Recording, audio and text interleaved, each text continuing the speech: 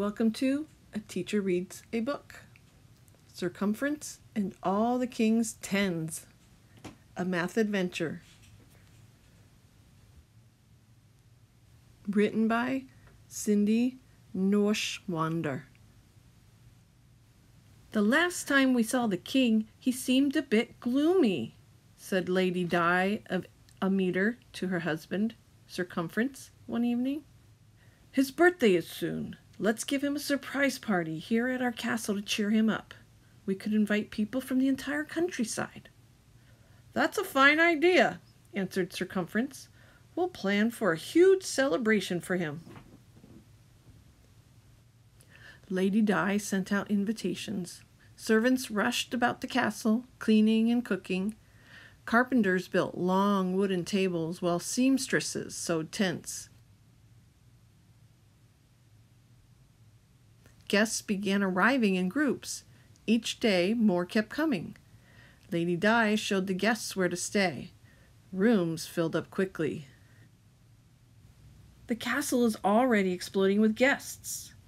And an even bigger group is arriving this afternoon, she told Cumference one morning. King Arthur's party is tonight, and I'm not ready. What a royal mess. Cumference nodded. I'll gather everyone in the meadow to get them out of your way. Soon a large crowd stood in the grassy field outside the castle walls. The king will arrive in a few hours, began Cumference. Let's practice a royal march of greeting. Would everyone step smartly toward the center of the meadow? Pandemonium broke out. Knees marching high knocked into arms swinging wide. The knights of the Round Table crashed into each other, falling into metallic heaps. Lady Di appeared in the middle of this confusion. I need to know how many guests will be here for lunch, and then how many for dinner, she called to her husband over the clatter. Cumference waved his arms. Attention, he bellowed. We need to know how many of you are here. But everyone kept milling around. Counting the crowd seemed like an impossible job. Sir Kell stepped forward with a suggestion. Forming small circles of people might work, he said. Each group could count its members and call out how many. Lady Di could then add up the numbers. Let's try it, said Cumference, shepherding guests into groups. 61, 111, 58, 17, 46, cried out voices in the crowd. No good, said Lady Di, stopping them. My head's spinning just trying to keep track of all those numbers. We could march in one straight line, said Sir Lionel Segment, counting up from 1 as we pass. So the group formed a queue. They began moving forward, past Lady Di. The line was so long it disappeared over the hill. Too slow, noted Lady Di. The king's birthday will have come and gone long before I finish figuring this out. And I'm getting rather hot standing here, complained Sir Tangent, inside his armor. Others agreed. Let's set up some tents, said Cumference. We can get into the shade while we think about another way to count everyone. On the edge of the meadow, the castle workers erected a small tent. Immediately, knights, ladies, and villagers rushed inside. It bulged dangerously.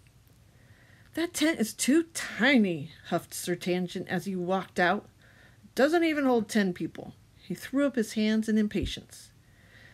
Maybe this party for the king was a bad idea, Lady Di said to Cumference. We need a new idea, said Cumference.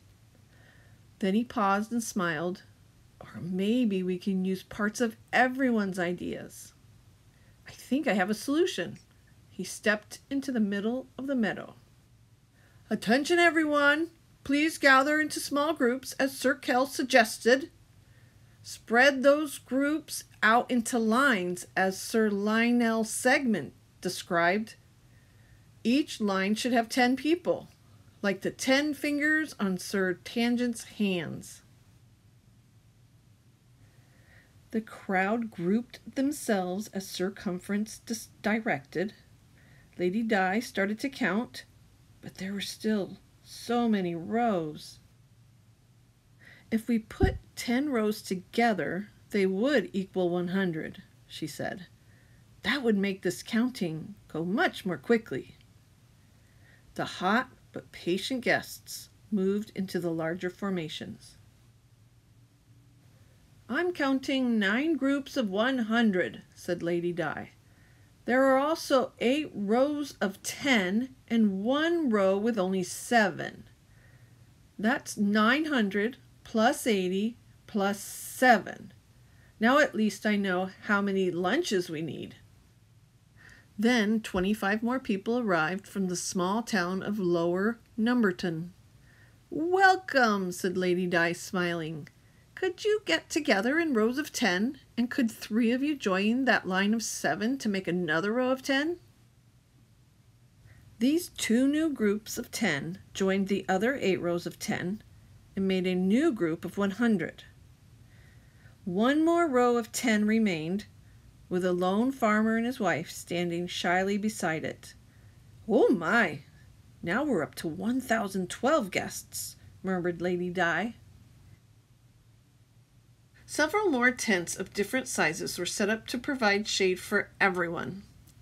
To the left of the tiny tent that fit 9 people or fewer, the castle workers pitched a bigger tent. It could hold up to 9 rows of 10, or 90. Next to that tent, there was an even bigger one, for as many as 9 groups of 100. An enormous tent was next, for crowds of up to 9,000. We'll serve lunch in the largest tent, declared Lady Di.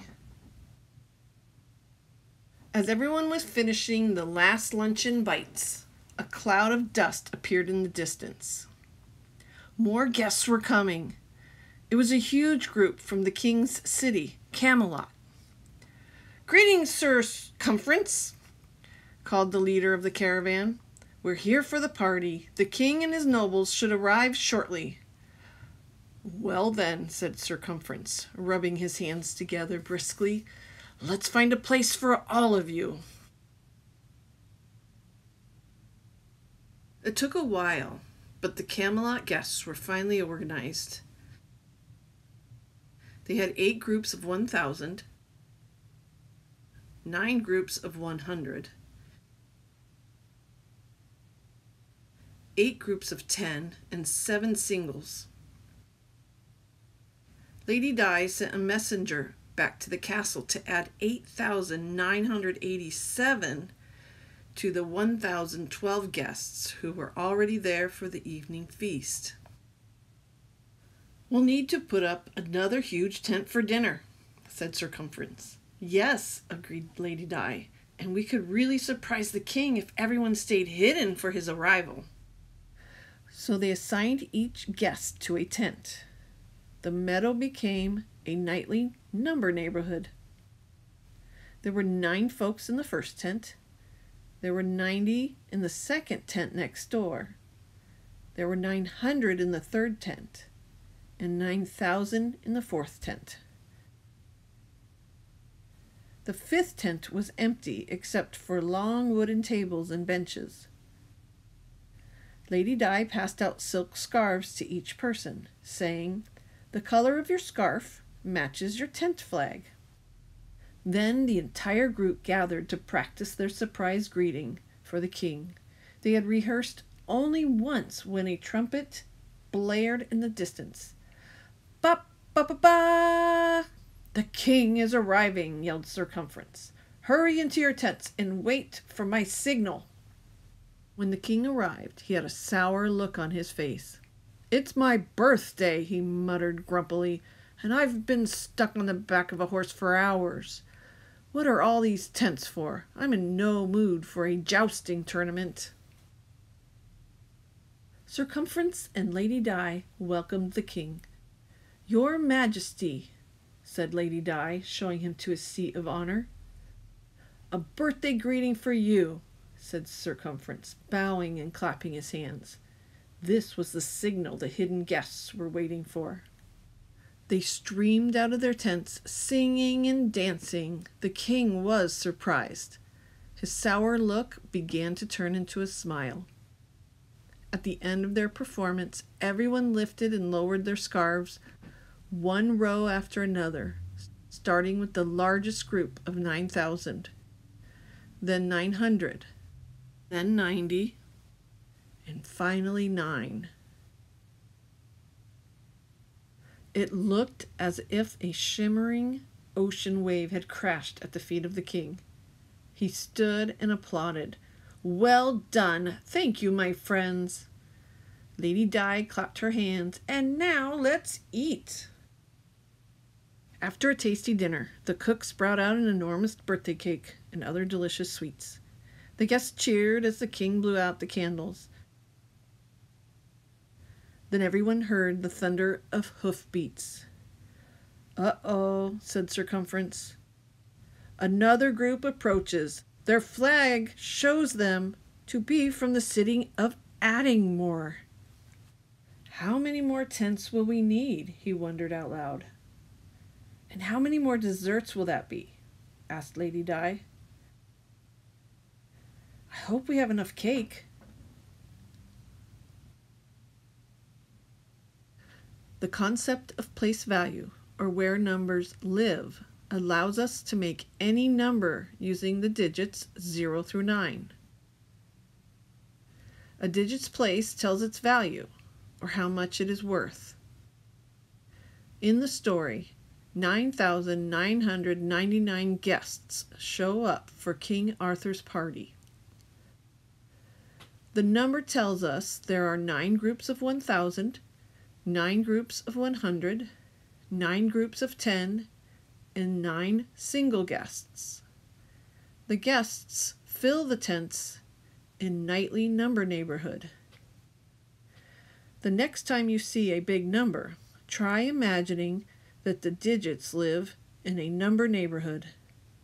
Each digit's place, or tent, is 10 times bigger than the one to its right.